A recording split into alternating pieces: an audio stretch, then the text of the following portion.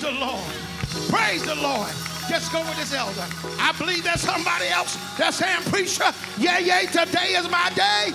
I'm not going to let it pass me. I'm not going to let this opportunity slip by me again.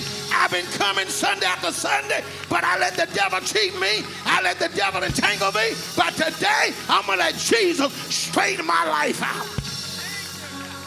Are you here? Step out. Step out. When I was 24 years old, I stood at the back of the church in a revival. And after the preacher had preached and made his altar call, first thing the devil said, if you go up there, everybody know you ain't nothing but a drunk, a drug addict. If you go walking up there, folk gonna snicker and grin at you, and everybody gonna doubt that you're serious about what you're doing. Just stay back here in the back. Just stay back here in the back. But the more I stood there, the more what the preacher said was burning in my spirit, until after a while water was running down my face. And I stood there long as I could. And I went across the people to come out to the aisle. And I looked down the aisle. It looked like it was 1,000 miles from where I was standing to that altar. But before I knew it, I was at the altar. Are y'all hearing me? And that night, the Lord took the needle out of my arm. He took, amen, the reefer out of my hand. He took the wine and the whiskey bottle out of my hand. I'm talking about an everyday addiction. Amen. He took every nasty and unclean thing out of my heart because I was ready to surrender all. And that's been since 1974. I haven't picked up no reefer, no liquor, no drug. Come on, somebody. He will clean you up. He will sanctify you. And let me tell you, if anybody would have told me it was this good, I would have cussed them out. But thank be to God, I had to experience it for myself. And the only thing I regret is, like many of you, that I didn't get saved a long time ago. I know you're here. Come on, come on. Come on and try Jesus. Come on and try Jesus. Come on.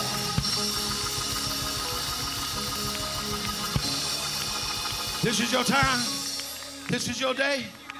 Now you're going to remember this altar call, because you ain't going to get too many altar calls this strong.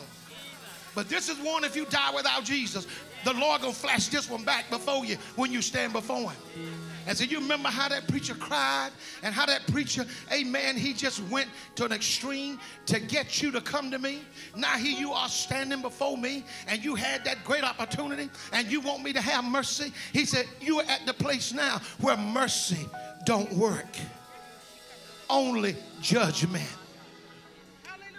You better come while mercy is calling. Because when you stand before the God of mercy, he's going to be the God of judgment. He's going to take off the robe of mercy. Amen. He's going to take off the robe of grace when we are judged. And he's going to put on the robe of judgment. And he's going to judge according to the word. He's going to judge every man, every woman, every boy, every girl according to the deeds done in their body. Every man, amen, every woman that committed fornication and adultery and didn't repent from it, he said, I'm going to judge you according to your deeds. Every man that felt like he was a woman rather than being who God made him and said that I was born like that, God is going to judge you for your homosexuality. For every woman that feel like a man and have tendencies for women, glory to God, he's going to judge you for being a lesbian. Every liar, every tattler, backbiter, and gossiper, every evildoer, every self-promoted believer who was trying to get glory for themselves rather than God, he's going to say, yeah, I saw what you did, and because of their need, I allowed it to happen.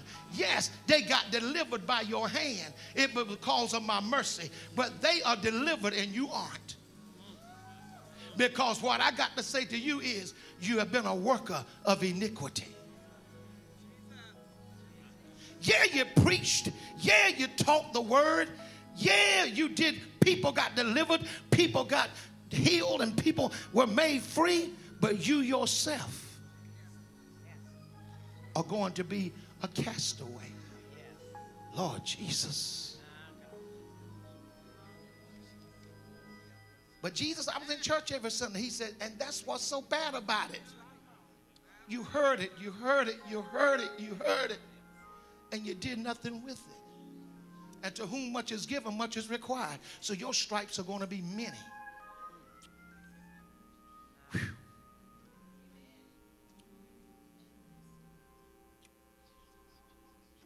But I didn't know I was going to die this morning. I didn't know that. I mean, I've been going to the gym working out. I mean, I've been eating right. I mean, I'm in great shape, the best shape of my life. I didn't know that somebody's going to be shooting at somebody and the bullet killed me. I didn't know that, Lord.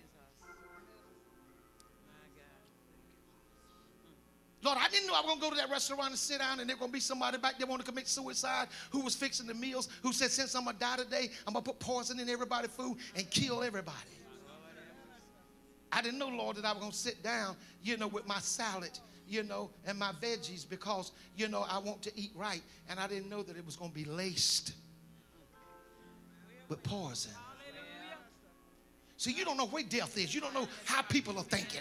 You don't know. You could be riding along in your car. Amen. All the safety devices on. Amen. Not on your cell phone, not texting. Amen. Or doing anything to distract you. Glory to God. You're on the highway in your lane, running the right speed. And here comes somebody down meeting you on a 16-wheeler, 18-wheeler. Glory to God. Who have a heart attack or have a sugar attack or have any kind of attack. And they get over in your lane and kill you. And now you standing before God and say, Lord, I didn't know it was going to happen like that. I didn't know it was going to be like that.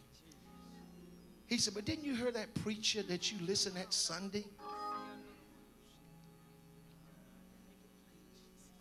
Beg you to get right while the blood is running warm. Now it's too late.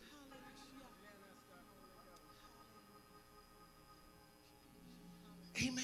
You don't know where death is. And when I pick up the newspaper, usually about every other week, it used to be about every week, people are getting killed right here in Goldsboro. No big in Goldsboro is. You don't know when you're going to be an innocent standby, or you're going to be an innocent victim, or some crazy way of something happening. You don't know. Every day you live. Amen. You know, there's a show that used to come on TV that made me really think. Amen. It was called 1,000 Ways to Die. Every day you live, they were talking about 1,000. Some of you may have seen it. 1,000 ways to die. Now, you know there's more than 1,000 ways to die. And every day we live, we don't know where death is. And it looked like it's claiming more young people now than ever. We got too many parents bearing children now. Teenagers and young adults. When it should be the other way around. They should grow older where they'll be bearing their parents. It's crazy out here now. But we think it's cool, you know. Praise God. Just get me another tattoo. Hit me. Boom. And then for the most part, what we inscribe in our skin is satanic.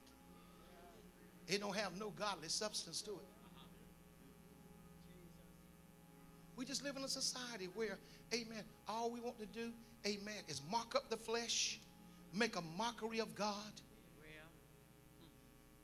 and then stand before him and want him to have mercy. It's going to be too late, baby. That's why I'm pleading so hard to you.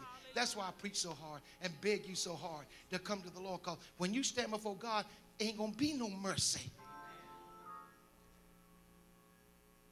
But Lord, I want for 15, I want for 14. Yeah, but you came to a place in your life where you could reason and you knew right from wrong and you understood what it was to receive Christ or reject Christ. It won't like you were 2 years old. But Lord, wait till I get married. Wait till I finish college. Wait till I have my first child. And then, Lord, I get saved. Who said you're going to finish school? Who said you're going to get married? Wait a minute. Stop addressing life as if you were God. We don't know how long we're going to be here. I know it got you standing. But we think better when we stand because the blood flows better. Is that right, Dr. O.T.? Amen. There's a doctor in the house. Amen. Listen. What are we going to do with this precious thing called time? This precious thing called life. Are we going to add a life of joy to it or a life of suffering and misery? I choose to do like many of you. I want to add joy to my life.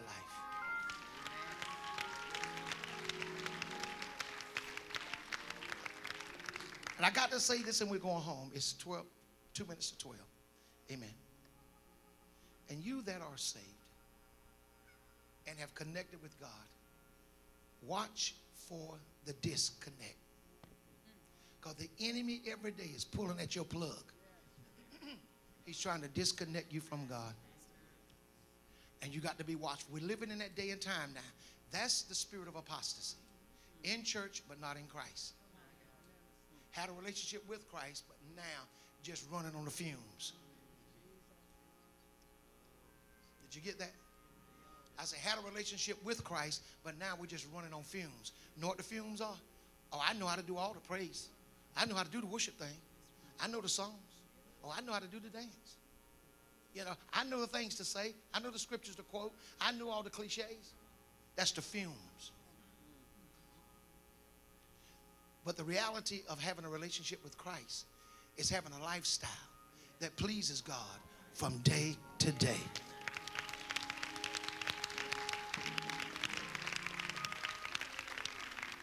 And the only way that we can do that, Jesus have to change your life. You can't do it yourself. I tried to get off of all that stuff by myself. I did for 2 or 3 days, amen, and right back to it, even more greedier for it when you go back than what you were before you tried to get off. A lot of y'all can't relate to that, but let me give you something that most of us can relate to. Going on a diet.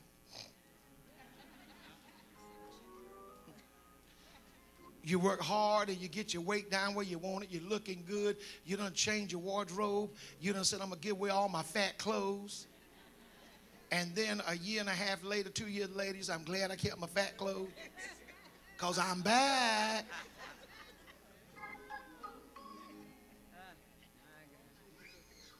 Some of us, we keep a relationship with God by like we stay on a diet. But we know all the formalities and the rituals. But when you stand before God, amen, He's going to judge you according to what you know.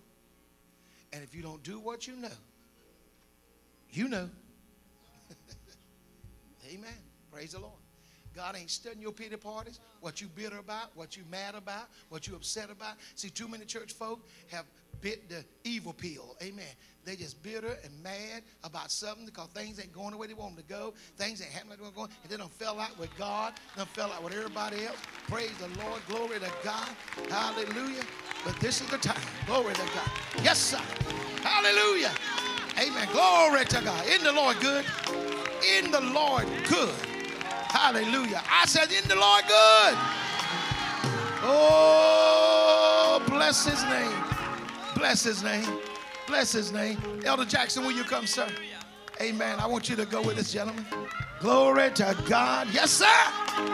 God is great and greatly to be praised. Just go with Him, sir. Amen.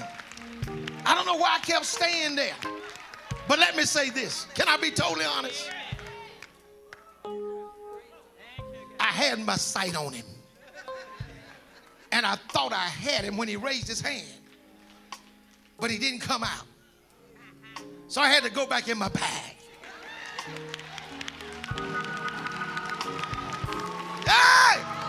Because there's victory in the bag. Hallelujah. He's going to make a soldier for the Lord. I see something on Him.